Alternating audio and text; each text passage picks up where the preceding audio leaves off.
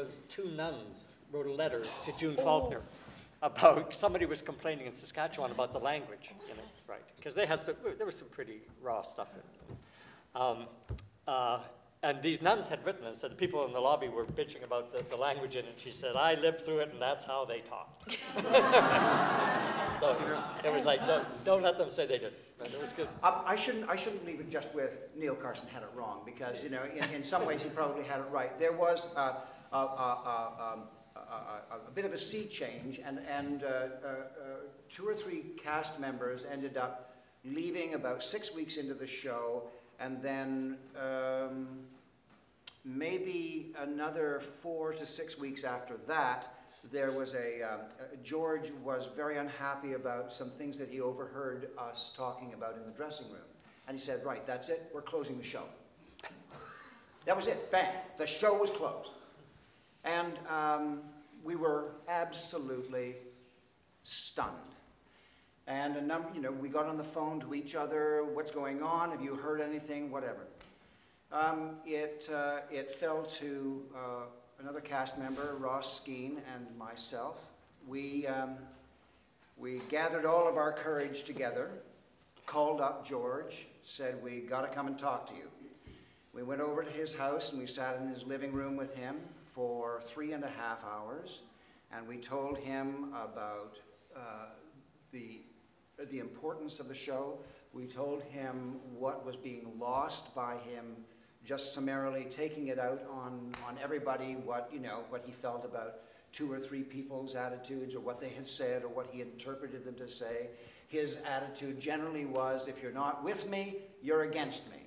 And as a result of our meeting with him, I guess a week and a half later, we reopened the show with a couple of new people in the company. And we went on to play for, I guess, another 12 or 14 weeks after that. But what was so interesting, even in the first previews, is that there was a place where you could sneak back from the stage and hear what was going on in the lobby and what people were talking about. And they weren't talking about the costumes. They weren't talking about, isn't so-and-so pretty? There was none of that kind of surface theater talk at all. You could feel that it was stirring up all kinds of things. It was making people remember, Jesus, that's why my Aunt Maisie did that particular, that the kinds of habits, the kinds of personal ways in which the generation of my parents and how that keeping that extra food all the time in the fridge and never throwing stuff out, all of those kind of reflexes that were totally from that period of time. And a period of time in which politically, we have to sort of see that that was a period of time where the United States of America had the most inspired, brilliant leadership that it has ever had in its existence. Hopefully it'll have a glimpse of something like that now, maybe. But in Canada, forget it. There was nothing but assholes running. Let's not forget that. That's our country to be proud of. But to understand, that what this piece was the people talking, and there was no one in the way of that, and the material connected to people in a very visceral, a very emotional way. And to be a part of doing that, I mean, geez, it makes other theater just seem like some jerk-off thing to do. Really. I never, because the one thing to make clear here about 10 Lost Years, I just want to establish is people understand it wasn't a play. We could go in and talk about what it was, but it wasn't a play. It was, anyway. Well, yeah, I mean, tagging onto that, this feels like such a raw Canadian for Canadian form that is just, we don't seem to have anymore in our Americanized Canada or whatever. But why do you think that is? Like, what do you think happened that sort of declined that, and why it's not? That's a, ooh, man. I can George was absolutely furious when Canada Council told him that he had to start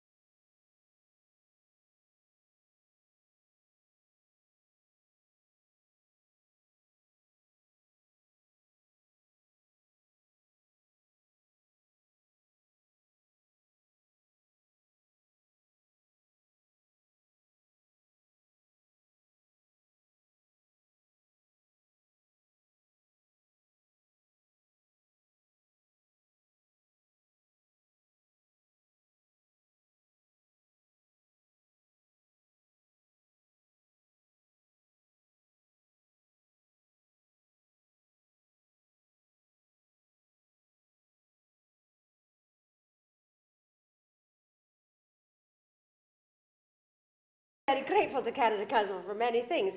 But over the years, what has happened is that theatre companies have been asked to put forward plans, business plans, visions, structures, and then to fit plays into that, and that and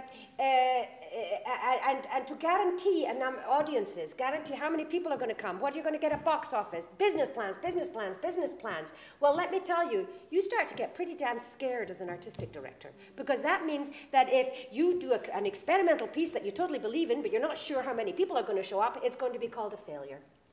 We lived during a time when that was not.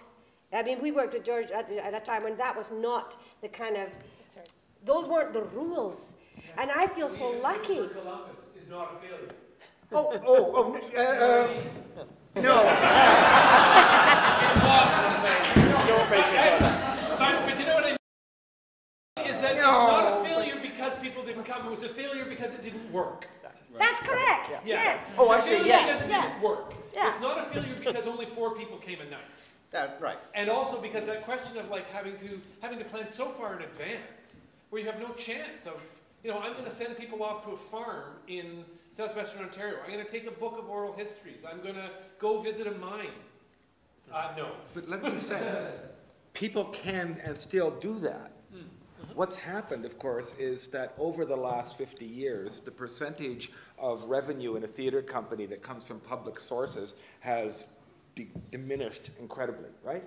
So, whereas even today in a place like Germany, a theater company might have 50 to 70% of its resources coming from arts councils and so on. I don't know what it was for TWP, but certainly in the 1970s, 25, 30% would not be an unusual figure. Now it's what, 7, 15 maybe on the outside, you know? So on the one hand, arts councils have pushed theaters into business models. On the other hand, the theater has become more of an industry. It's more regulated.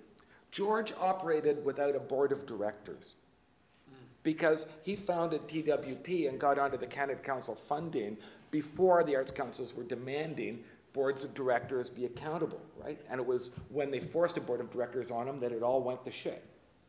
But that, you know, that's. But the other thing, when you say where has it gone now, is that you guys, because I believe that you young people need to be doing something that is a kind of mixture of what the farm show in 10 last years was, to move around the country, because that stuff that got done in the early 70s, that was a very informative time and creative, explosive time, came from the fact that a whole bunch of people of my age, hippies, went from one coast to the other, hitchhiking across this country. There was a total blitzkrieg of thousands and thousands of people just heading out west and going and exploring Canada and kind of becoming passionate about Canada and going to places like, you know, and I think and it was that stirring around that made all that stuff happen in the early 70s. You remind me of, I'm sorry, but you remind me of a show that Factory Theatre produced called Beyond Mozambique. I saw the opening night of Beyond Mozambique. I don't know, I can't remember what year it was, but it was produced again last year, I think, at Factory Theatre. I went back because I didn't know what to expect. I didn't know whether I was going to feel the same sort of thing about the piece. It was a very bizarre, interesting, unintelligible play, in varying parts.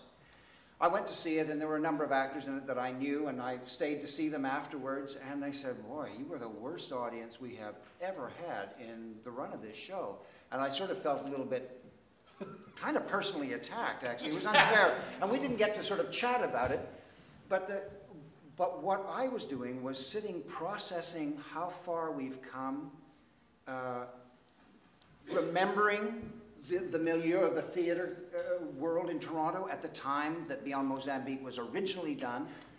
And that's why I ended up being quite quiet, because I wasn't sort of like in a participatory mood, that sort of thing. But Ken Gass, who directed the play originally and directed it again this time around in his notes, and this is why I'm talking about that, because Cedric has just reminded me, just the burst of creativity that was happening in the beginning of the 70s.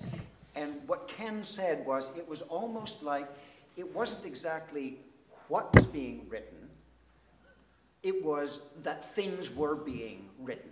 It was this outpouring of people trying this, trying that, searching around and coming up with something, whether there was maybe 1 minute of real connection with an audience in the entire play.